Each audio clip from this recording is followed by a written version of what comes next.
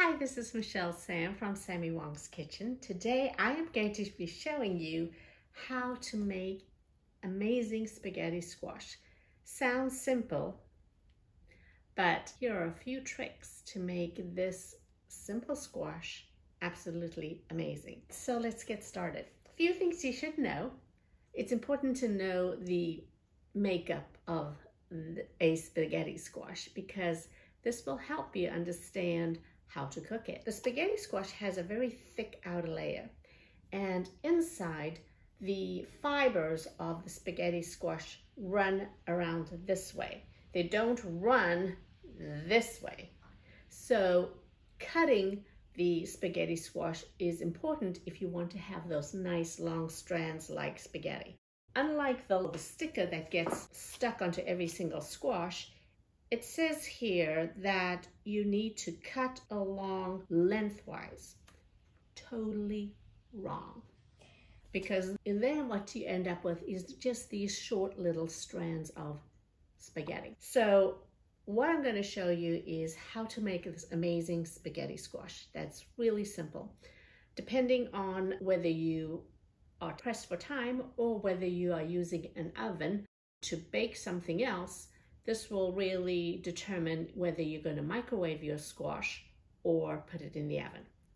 To get started, this particular skin is really tough, and cutting through it could be a real chore. So what you need to do is a little trick. First, go ahead and just poke some holes into the skin. Some people have said that, if you don't, it explodes. So I just err on the side of caution. So I'm going to microwave it for 3 minutes, and this will soften up the skin so that it's a lot easier to cut. Let me put it in the microwave and let's see what happens.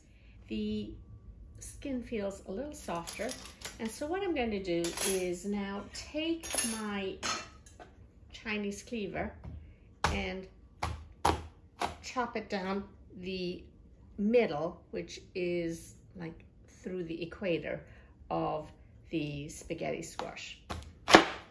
So what you'll see here is that it's got a lot of seeds, but if you look carefully enough, the fibers run on the horizontal rather than the vertical.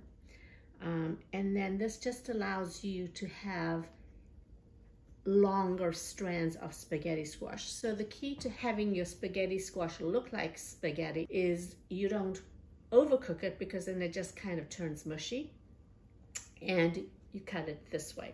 So remove the seeds from the cavity.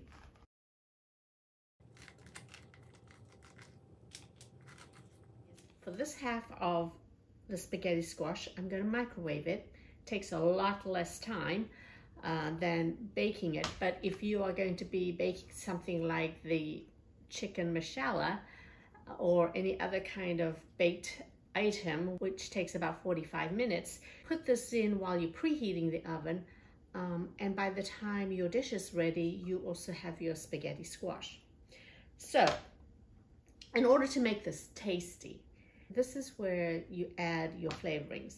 And what I like to do is add a tablespoon of butter into each one here, and that's actually going to melt as it heats up and cooks, and a teaspoon of mushroom seasoning.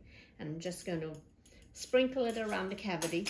So for the one that I'm going to microwave, I'm going to put a plate over it and put it in the microwave for 7 minutes. And this is just a half, but you're going to have to keep testing to see whether it's done or not. And then the other one, I'm going to take some foil and just cover the top like this. I'm not going to flip it over because I already have something in the cavity, but I'm just going to put some foil over the top to seal it in and steam it. So for the oven spaghetti squash, preheat the oven with the spaghetti squash in, and then cook it for another 40-45 minutes.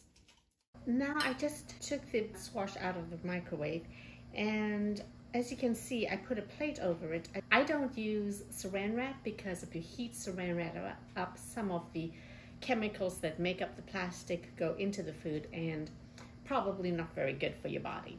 So put a plate on or something that is microwave proof.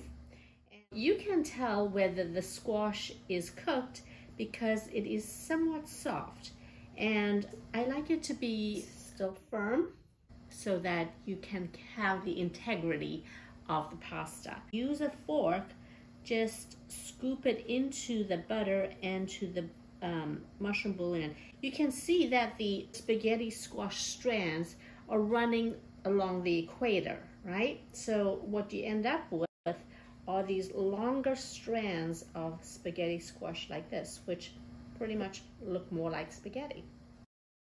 The squash pits here.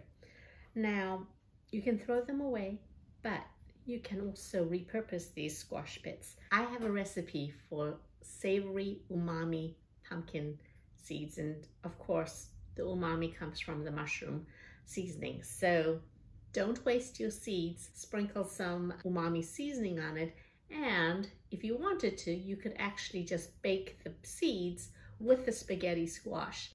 So happy cooking, and thanks for watching. More recipes can be found on sammywongsKitchen.com or social media. If you found this video helpful, please subscribe to my YouTube channel. Thanks!